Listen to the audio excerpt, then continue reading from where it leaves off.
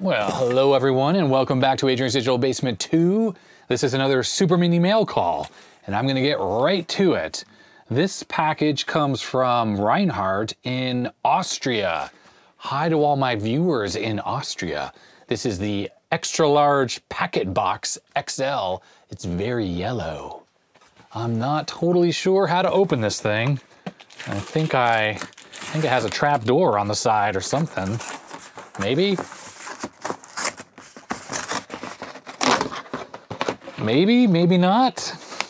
I'm definitely not familiar with this packing method, but we have boxception here, boxes inside of boxes. I think this one is just filler. All right, here is the item and there's a note inside. Oh, we have stuff inside this box, but this other one is definitely just air. But look at that, the Packet Box XL would make a great kitty condo.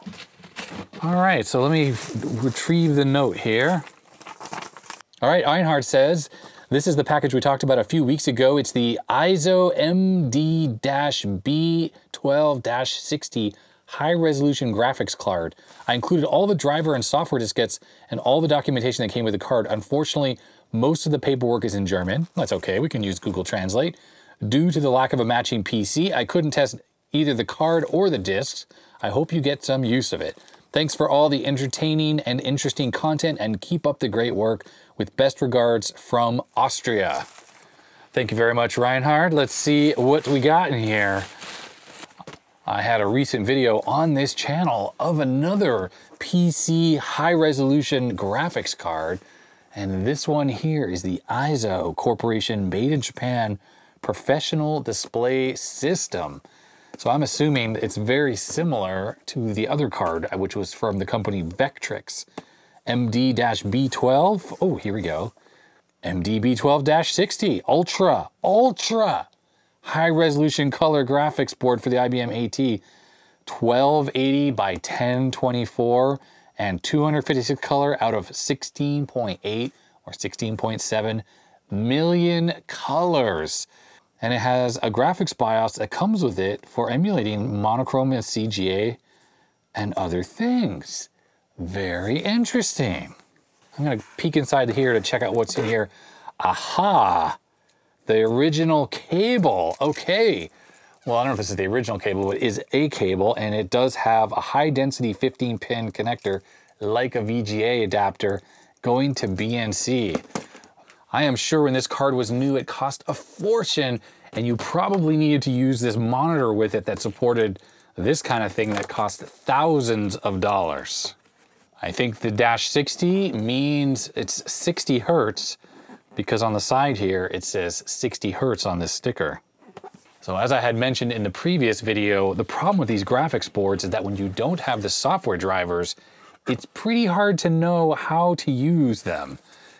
Usually the discs included patched versions or drivers to work with various applications like AutoCAD. And without that, you're kind of stuck and dead in the water. All right, here is the card. Oh, it's got foam and peanuts stuck to it. Now, if you watch that super mini mail call on that other graphics card, if I recall, it had exactly the same processor. It was over here on this corner, and it had the same RAM DAC, the BT458. Actually, I think the other one was a 453, and this is a 458. This has dip switches up here. The other card had it over here. And this does have a normal D-sub VGA type connector on it. RAM is here, obviously has RAM slots here. It says vSIM though, and I don't think these are normal. No, 59 pins. 72 pin is what you would usually see. There's pin 1, and up there it says 59, and along the top it says vSIM, so video memory of some kind. So unfortunately, this card, we are stuck with this onboard memory, and that is it. Expansion header here, some kind of a header here, so I assume a daughter board could go on there. EIZO, EIZO branded ICs here, 2 of them. From a date code perspective, of course, we have the 2 BIOSes here, but it says here Toshiba 1990, so this card is definitely from the 90s. When most VGA cards were probably stuck at low resolutions, this one is ultra high resolution, ultra. Ooh. All right, let's see what goodies are in here. Okay, so this little bag. So I guess you could wire up your own monitor connection if you didn't have the right thing on there. It has the HD15 and looks like you could make your own cable. Okay, we have, oh, what I assume, maybe this goes to like the VGA card in your system. So you could have a VGA card and this together. And then as far as this cable goes, this looks a lot like the VGA feature connector. I'm pretty sure that's exactly what this is. So I bet you this card coexists with a VGA card. What is the VGA feature connector, you say? It is this connector right here. This connector goes on like that. And then what this probably does is connect to here, and then these cards would sit in the system together. And that probably allows you to connect your VGA monitor to this card, and the video from this will feed through into the VGA card, and you can either overlay them together, or you could switch back and forth without having any external cables. Typically, I saw these used back in the day with VGA cards for video decoders. So you'd have like an MPEG decoder card, MPEG 1, and what would happen is you connect it to the feature connector, your monitor would be plugged into here, and you could play full screen or in a window MPEG, and it would be overlaying that graphics, sending that graphics through this connector into the card to be combined with your video display through this cable. All right, what else is in here? Oh, we got a floppy disk here. This is the ACAD or AutoCAD drivers, I guess. Not sure what that word is. And on the cable here, there's a little thing here, MDC53. So I'm really feeling that this is almost certainly goes with that card here. So we have RGB and we have two sync wires, H and V sync. We have some floppy disk here, OS2 device support disk, DGIS system version 3, AutoCAD version 2.5, BGI. I'm not sure what this stuff is. Obviously AutoCAD, I recognize. Microsoft Windows 286 and 386 and Windows version 3.0 drivers here. Ventura Publisher, this was desktop publishing application. Gem, desktop I guess. WordPerfect version 5 and 5.1. What exactly did you need drivers for WordPerfect? Maybe for like the print preview or something. TIGA drivers, so Word, WordPerfect, Lotus Symphony, Gem, Microsoft Windows again, all the various versions. So I will definitely be creating images for these. This is a 1.2 megabyte disk.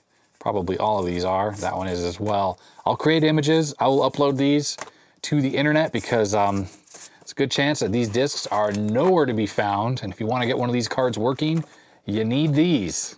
All right, we have some documentation here. Let's just quickly check this out. The user manual, and this is in English. Ultra high res color and grayscale graphics board. Looks like they made a 60 hertz and a 70 hertz version. Looks like this card was designed to be used with the EIZO color display T660 and all these other monitors here. 16 or 256 colors with optional memory expansion. 16 or 256 with optional memory extension module displayable out of a total of 16.7.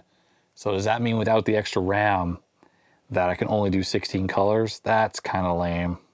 70 hertz non-interlaced if you have that. 2 types of system fonts supported. And it says down here that it does not rely on the host CPU. It uses the graphics processor, this TI 32-bit chip here, for 6 MIPS. Ooh, 6 MIPS. So the MDB12 supports regular CGA and monochrome modes. But if you want to use it with VGA, you use the pass-through option, or there was a daughter board that had the VGA processor on it. And it looks like there was a flex scan, a multi-scan monitor that supported all the high resolution modes and VGA modes all in one.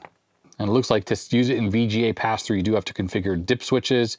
You can do a 2 monitor mode, you need dip switches. So that's why having the manual is so essential, because there'd be no way to figure it out. Well, very hard to figure it out with without the information on the dip switches here. So there's the ROM mapping. And here are the various settings for these different emulation modes, 1 monitor or 2 monitor system. And now I understand what that connector was for in that little bag. It's like a terminator or something. You plug it into your VGA board so it thinks there's a monitor there. When a color monitor is connected to the other card, to this card, the VGA video connector should be attached to the VGA card. So the VGA pass-through signals goes through to the B12 board for display on that one monitor. And it talks here about the VGA daughter board, which of course we don't need. And there's the confirmation that we're only going to get 16 out of 24-bit color with a lookup table, so it has a palette. Or to use the 256 colors, we need the additional memory, which of course we don't have. And if you're going to run text mode on this card, look at the font size, 12 by 20 pixels. And it confirms here 512K is standard and up to 2 megabytes is available with those extra little memory cards, which I don't have. And there is the pinout for the video connector on the board. Pretty cool. Along with the VGA pass-through and the daughter board connector, and that's it. And then we have the software installation manual. There's a warranty card here. This is just amazing. It's a place stamp here, and it would go all the way to Japan. Card comes with a limited warranty. We have a software driver installation for the presentation driver. That would be for OS 2 if I recall. Oh, we got some errata here, additional information. Alrighty. And then this here, I assume, is the German translation of much of what's in there. Oh no, actually no, driver installation. Oh, look at that, staple rusted. So how to install the various software drivers, FastCAD, AutoCAD, AutoCAD 386, AutoShade, AutoSketch. So I think at this point, I'm just gonna plug this into a PC just to make sure that it works, because to do a more in-depth video looking at the software that's on here and trying to get it working with Windows and whatnot is going to be far beyond the scope of this Super Mini Mail Call video. It's probably already a bit long as it is. So I'm going to use my 386SX here, it's 40 megahertz, and we'll connect this beast up here. Gonna have to grab the manual just to make sure it's configured for single monitor mode. Currently this card is set for no emulation at all. So I guess it's basically it would run in parallel to something else. And then when you ran the software that used this, it would power up the monitor. Actually, it has a test pattern mode, which I'm gonna set that. So that's 678 to off. And the default ROM mapping is CC00 to CCFF, on, off, on, off. This is the connection to my LCD monitor here. It's set for VGA, and let's turn it on. Look at that. It's totally working. It's doing its test pattern there. That is pretty cool. It freaking works. I gotta say it, right? I gotta say it. Look, that's awesome. Let's look at the resolution that this is running at here. Keeps blanking out the signal, which causes the monitor to lose the menu. Information, quick, 1280 by 1024 at 60 hertz. Okay, definitely that is working. So let's put this back in the right mode. So back here to the manual, we're gonna go to CGA emulation, that's off, on, there it is. Okay, here we go. Should get the post screen on there. Hell, it's working. Cool. I wouldn't be surprised if I go check the information on the monitor, and it's running at 1280 by 1024 at 60 hertz. So we're getting that really high resolution font that I was talking about. The CGA colors it picked are weird. This is supposed to be the brown, but it's kind of like a dark yellow. Like it's not supporting the dark yellow, which is actually brown on CGA color properly, which is so weird because this thing has definable colors. It's using a RAM DAC. The colors could be anything that you want. The display switch not proper, whatever. I think maybe there's a jumper on this motherboard I need to change. All right, let's boot this up. I have the XT IDE in here. It's kind of weird, the scrolling is a bit slow. If you can see that, like it just, I guess because it's actually running a frame buffer here with the text mode, it's like emulated in a graphical frame buffer. The scrolling is definitely not smooth at all. Let's run speed 600 and see what this says for the Did you see that? Oh, it's so slow, 700 characters per second, not fast. Let's try David Murray's Planet X3 here in CGA mode. Let's see if this can even do it at all. Like, I don't even know what's gonna happen. I'm assuming the emulation that this card's got is strictly to just get you running, not to actually play any games. Hey, the graphics are working though. And yes, it's pretty sluggish the way it's working. I mean, considering on this machine, which is 40 megahertz, this game would fly. This is pretty slow. Let's check out the different palettes. So there's the different color palettes available. Let's see what happens when I pick composite mode.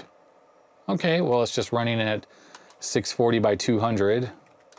PC Junior Tandy mode. And that doesn't quite work. I loaded up Load Runner here. Okay, the game is playing too fast because the computer's too fast. But it should be running at a nice smooth 60 frames per second, and it's certainly not. So again, it's that emulation is strictly emulation, as it says. All right, I think this video has gone on long enough. This card works, which is super cool. I mean, I haven't tested any of the high resolution modes, but at least the test pattern works and the emulation works. And how cool that it actually works with a normal CGA monitor, or VGA monitor rather, this LCD here. So thank you very much, Reinhardt, for sending this in, especially because, like we showed, has the manual and the discs, something that's just completely unusual for these types of cards. Whenever I find these, I have nothing, and I can't really get them to do anything. But this one, actually, I'll be able to make a follow-up video really showing this thing off. If anyone has ever used one of these cards or any of the other high-res cards at the time, I'd love to hear about it in the comment section below. Of course, if you want me to test out specific aspects of this, definitely let me know as well down below, and so I can use that when I make the follow-up. If anyone has any ideas where I can get these video RAM modules to expand this thing to 256 colors, that would be cool as well, because we could see how fast this processor actually is when it comes to like moving the video memory around, blitting and stuff for scrolling. See if this thing is actually fast, because that CGA emulation, not so fast. And if you enjoyed this video, I would appreciate a thumbs up if you did, and if you didn't, you know what to do, and hit that subscribe button for my second channel if you haven't already. And a huge thanks to my patrons for supporting Adrian's Digital Basement. I really appreciate it. Their names are scrolled up the side of the screen, I think really fast, because I don't have enough time in the outros of these videos to do those properly. And I guess that's gonna be it. So stay healthy, stay safe, and I'll see you next time. Bye-bye.